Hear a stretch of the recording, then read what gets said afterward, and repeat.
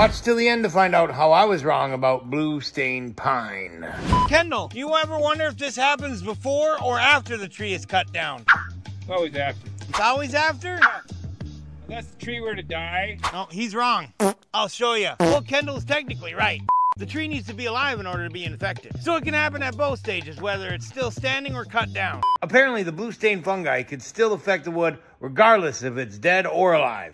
When it's standing, the fungi can begin to colonize a living tree that's stressed or attacked by beetles. And that's where they get that name, beetle kill pine. However, blue stain tends to grow more rapidly in trees that are either damaged or just recently cut down.